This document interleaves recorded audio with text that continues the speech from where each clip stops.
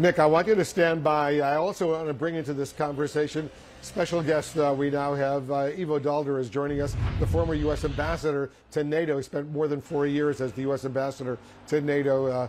Ambassador, the NATO Secretary General says Putin made a big mistake launching this war. How do you think Putin views the Western response and these summits, 3 summits here in Brussels today? You know, I think he did make a big mistake because he thought that the Ukrainians would greet Russian soldiers as liberators, and instead they took up arms from your barber to the CEO, and the entire country is mobilized. And he thought that the West, which he sees as a decadent, declining power, was going to fold and be divided.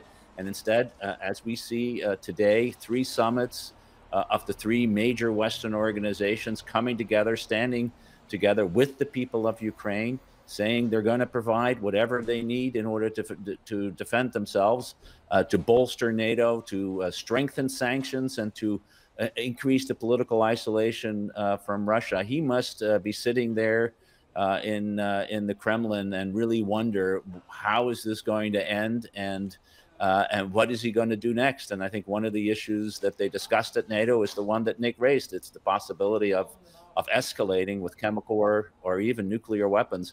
That's how bad the situation is for him, and frankly, how dangerous the situation is for all of us. And we also saw, Ambassador, the momentum growing today to force Russia out of the G20. The G20, is this a fundamental shift? Is Putin sliding from adversary to international pariah? You heard President Biden say he doesn't want Putin in the G20 anymore.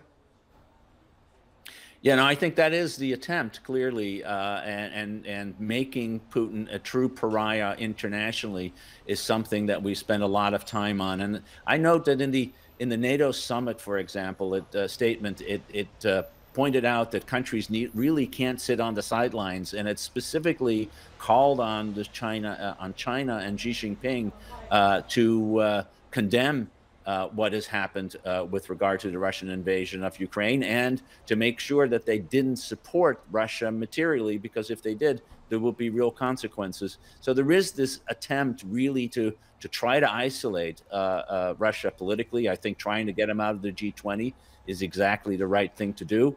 And we'll see how far we're going to get. At least the West is united. Now we need to get the rest on board. We'll see if that happens. You know, Nick, there's also a lot of growing speculation out there right now about the Russian defense minister, who hasn't been seen or heard from much lately, despite his key role in Russia's military invasion. What can you tell us?